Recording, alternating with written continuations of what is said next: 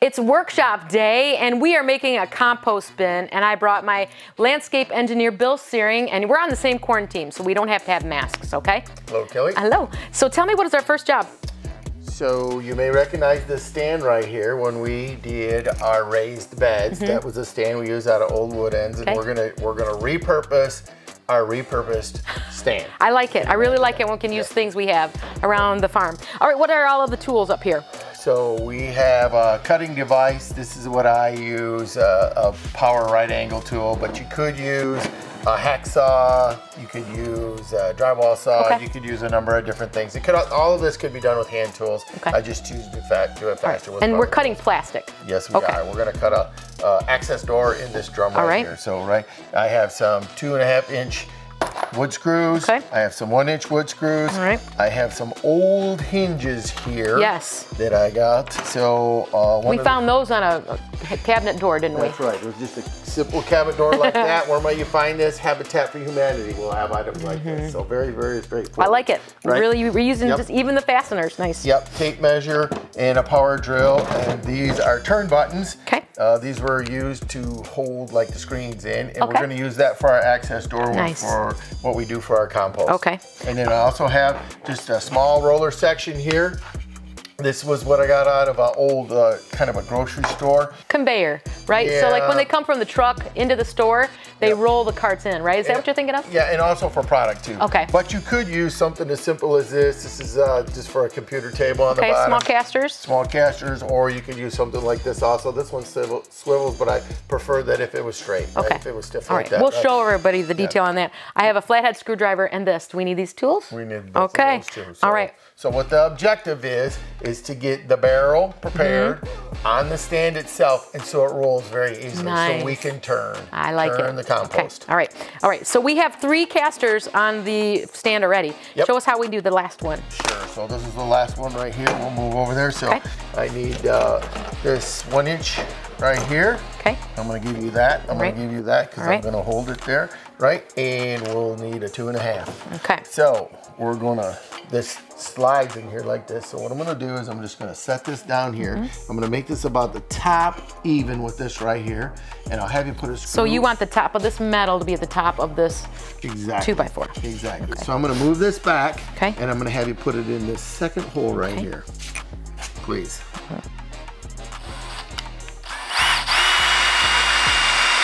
Great. So what I'm going to do now is just the way that these casters are, is we're going to put this one in here, and you're going to go about 2/3 of the way down just to keep the caster from rolling out, or the rollers, I should say. You got it? That pretty good? A little more. A little more? All right. Please. Good. There, so I see. It's just a holder. Exactly. All right. So now I'm going to pull these out like this, and I'm going to have you put a final screw right in there. It's going to be one of the 1-inch ones. All right. It's handy to have your little power drill with you. Yes, it is. So we did that on all 3 already? Yep. So this is our 4th one. All right. Okay, so I'm going to slide this in so that stays right. Where did you find these? I love these little casters. These are almost like wheels. You can pretty much get those on the internet. You can buy them in 1-foot sections. You can buy them in 4-foot sections if you'd like to. This is about a 4-foot section right here. So we've got it on the top. Where did we find this barrel? So this is also too, you can find them on pretty much Craigslist is the best place or something like that, or a local, could be chemical company. We rinsed it out, so we're good that way.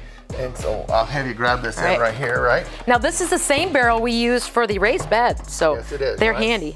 So now you can kind of see how easy that is just as far as rolling that or turning your compost. But what we need to do is we need to put in an access door.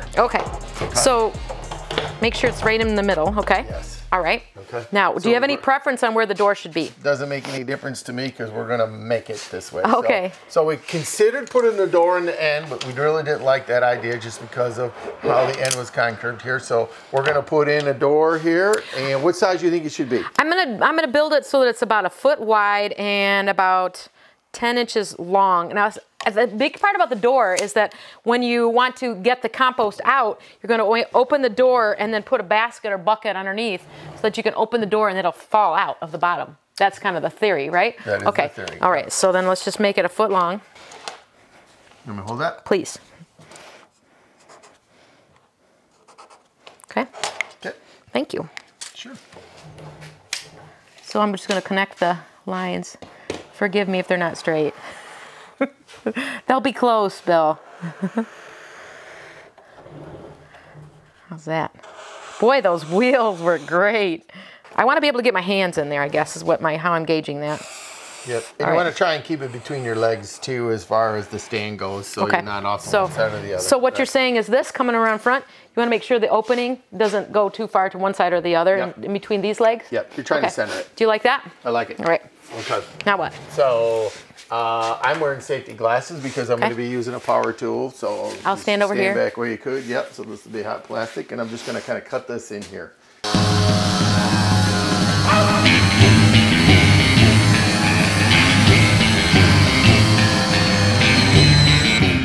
So as you can see, I applied them out of my kindergarten education that I didn't stay within Very the line. nice, good job. Okay, but you just did the sides first. Now you're going to top and bottom. All right, nice.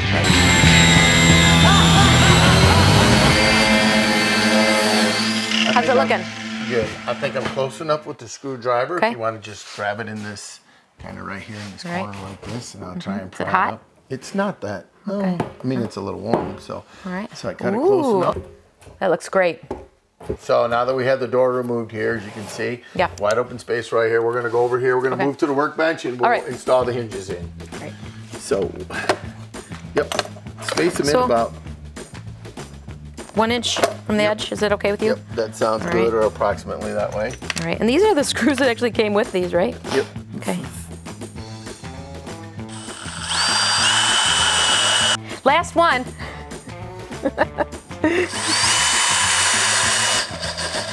There you go. Okay. Nice. Looks good. Now we're going to grab 3 of these screws. We're going to move it over. We're going to actually install it to the drum. All right. Okay. Here we go. Goes on the bottom like this? Yep. Okay. It's kind of like carving a pumpkin. Put the door on it. There you go. I'm going to hand you that one. All I'm just going to hold it in place here, and I'm just moving it flush. So how about, would you like me to just do the bottom one first? Yep. Okay.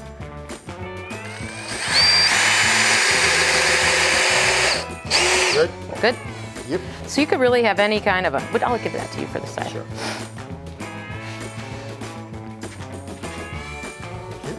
You don't want too long a hinge because we're working with a concave surface. Okay. Great. Look at that. The door works. Beautiful. Ta-da. Okay, we probably need a latch because look how nicely that rolls. Whoops, the door comes open. So how are we going to hold the door? With the latch. So okay. Take those 3 right here. What is that again? These are called turn buttons. And typically what they're used for is to hold your screens in. So you got a window, right? Held your screen in like that. In this case, we're going to use in the application is we're going to mount it like this. We're going to be able to turn it like that so it holds the door closed. Nice. Keeps Simple. our compost in. Very, very, very straightforward. Great. Yep. Okay, we're going to install one on this side, one on the other side, and then one in the center. Great. There you go. I love it. Okay.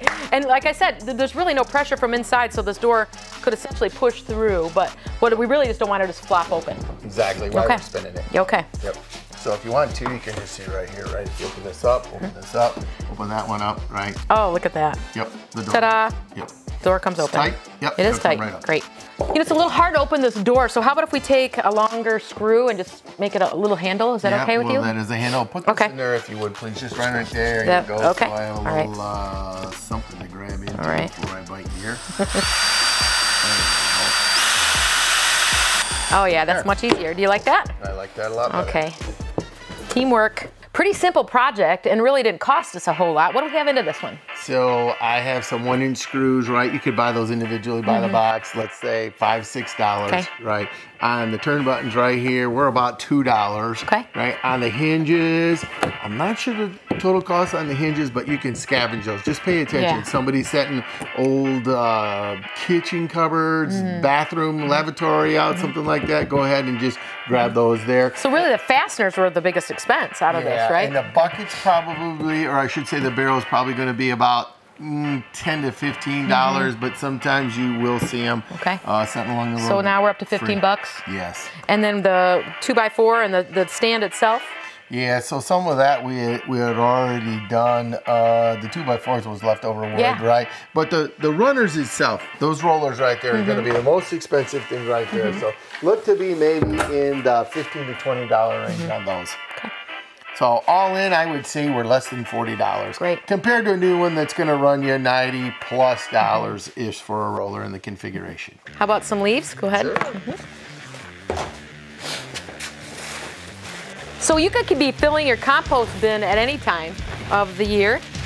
And then when you get it partially full, just give it a spin. And I have some grass clippings I can put in next. Wow, that is good. There you go. Shut the door, thank you. I love it. And give it a spin. This is great. Look how easy that moves on those castors. So how often should you turn it?